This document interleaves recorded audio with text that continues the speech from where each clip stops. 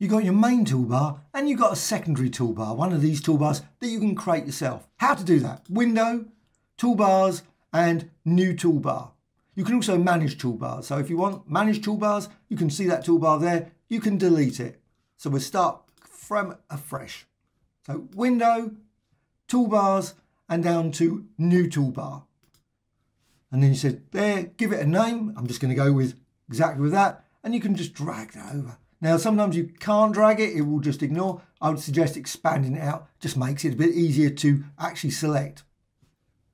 Once you've got that, you can see this plus, it's got nothing in it at this point, but you can edit the toolbar. Just go there, click edit toolbar. Vertical, I'm just going to select different tools. I'm not going to make a, so I'm just going to drag that one. Gradient tool, mesh tool, just do a few.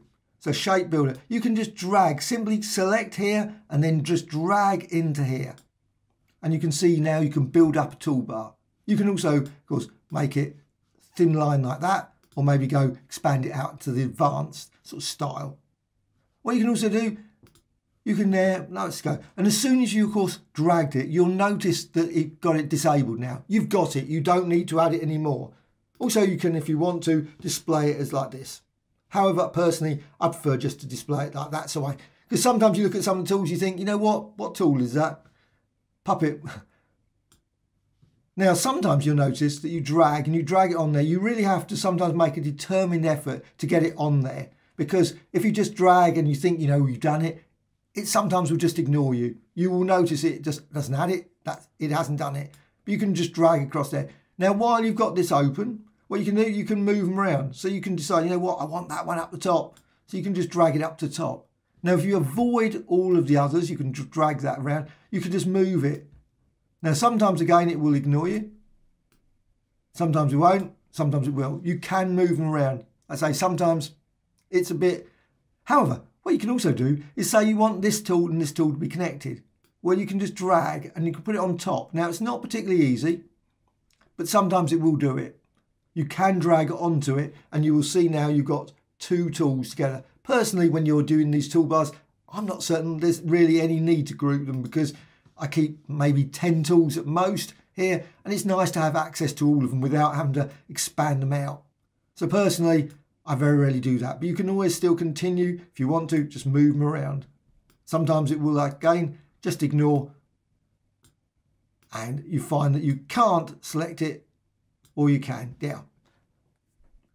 It is sometimes one of those ones that's slightly frustrating tool to use in terms of it will do it. However, likewise, you can also just delete. You can just drag. And again, this is sometimes slightly frustrating. You can drag. I've had a few during running through. I've done this a few times, of course, going through this. Like the type tool. I try and drag it back in. It will ignore. It will just not. It will just stay in that toolbar. So sometimes it will just ignore you. Don't ask me why. But however, you can also add other things as well. So you've got down here, you've got also Mirror. That's a brilliant tool from Astute Graphics. Really worth checking out. That's a free plugin. Really great tool. However, you can also show these things. You've got here, show fill stroke controls, and you can just click there. If you don't want them, just deselect it. Click, click like that. You can also show colouring options there. You can see the colouring options there or not. Also, draw mode. You can show that. I think that's quite nice, and it would be nice actually if a few more other things were available displayed there. I think that would be quite useful. However, so you can do it, you can just show or not, and then you can of course use it. It's exactly the same as there. Again, edit tool, you can manipulate these in all kinds of ways. However, what if you want to manage the thing? So you can just go over here, you've got create a new toolbar. You don't have to have just one, so you can have two. And again, you've got that one. Let's just expand that out so you can actually drag. Sometimes, like I say, if it's very small, this top, you can't select it. It just seems to ignore. And again, you can just drag over there. Now, you can also have the same tools. You notice you've got access to all the tools again. So if you decide, you know what, I want to use that tool again, one of the tools again that you've got over here, you can. There's not so sort of, it only can be in one actual tool. It can be in both. It's obviously all in all of them. And again, once you finish with that, you can also right click there and you've got manage toolbars.